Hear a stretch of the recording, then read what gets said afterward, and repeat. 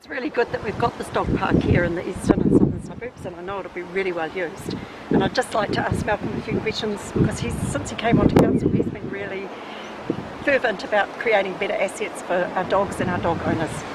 Well, 3 or 4 years ago in the long-term plan, council agreed to fund 3 fully fenced dog exercise parks, and the first one was completed in 2016 I think it was, so that was Ian Galloway Park, Rory Wilton Way, very popular, and then Taylor Park and Tawa the following year, and since then also very popular, also with people from Porirua as well.